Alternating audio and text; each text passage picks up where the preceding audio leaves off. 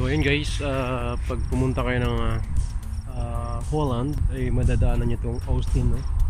Sa rin itong maliit na community dito sa Manitoba. At ayan yung trademark nila, Austin. So yeah. So makikita ninyo, meron silang lightweight transport dito. That means pinaka main livelihood yata dito is about farming din. So yan, mayroon silang open doors dito kung saan pwede kayo magtanong, no? So this is where situated at Gladstone, Brandon, Winnipeg. So accessible road nila. So yan. So guys, we are now arrived here in Holland. So as you can see that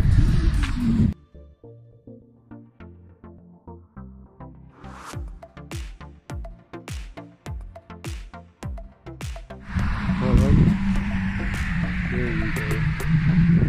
So currently ay mayroong tournament na nagaganap dito. I think that is golf, no? So I don't know kung ano yung tournament.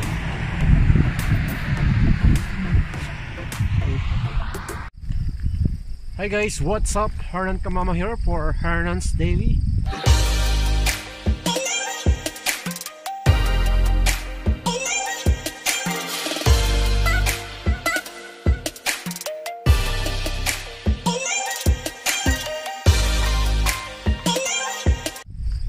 Good afternoon. Look up here guys. What an amazing view here. So today we are now going to Holland, and we stop over here because we see a very beautiful views uphill.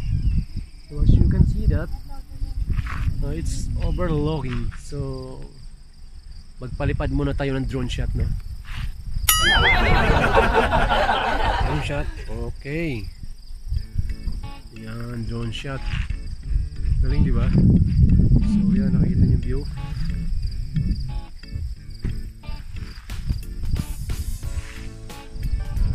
So there you go. There you go guys. So baling pupunta namin area ngayon is 30 minutes away from here. Bumaba lang ako just to show you this amazing view here. See? There you go. So we drove all the way here from there. So nakikita niyo yung kalsada doon. So layo, no? Pero maganda siya tingnan. Kung nakikita niyo yung kulay dilaw yun guys. Ayan yun, yung direction na yun. Yan yun. Ganun po ano yun, paway. So maganda yung views dito. So if you are Manitobans and are you fond of traveling, so let's give some love to the Manitoba. Let's explore this and show to the people the beauty of Manitoba.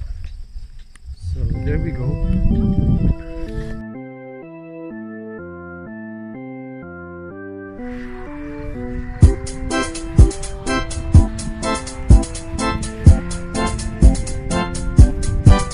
So guys, we are now arrived here in Holland. So as you can see that Holland, there you go. So currently ay mayroong tournament na nagaganap dito. I think that is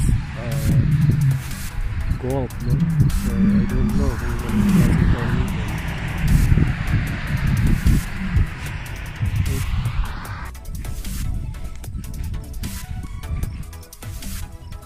So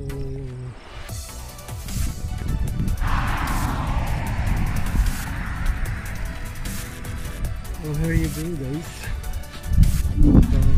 As you can see, ayan po yung tourist attraction nila. So sa mga gustong pumunta rito, And if you want to know how to get here, it's only 1 hour and 38 minutes from Manitoba, and you can go south, or you can drive via Gladstone and turn right bago dumating ang co-op, no? So ayan, Holland, a small community here in Manitoba. So there you go. Sa mga hindi pa nakapunta rito, I recommend you to visit this place and give some love to the Manitoba. So meron din sila ditong campsite sa mga gusto mag-camping. So pwede, let's do a create mode. Ayan.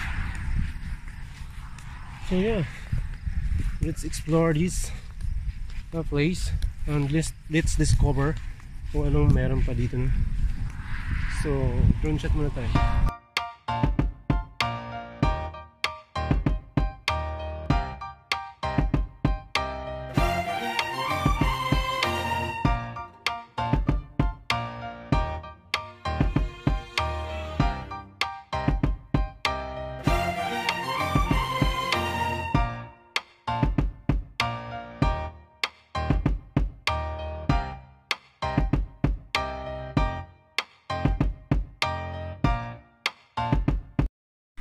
So there you go. Sa hindi pa nakapag-subscribe sa akin channel, you may subscribe it, and please give it a thumbs up and share it to others. So this Hernan's Daily is about our random lives here in Canada and places na pwede nyong pasyalan pag nakarating kayo dito, no?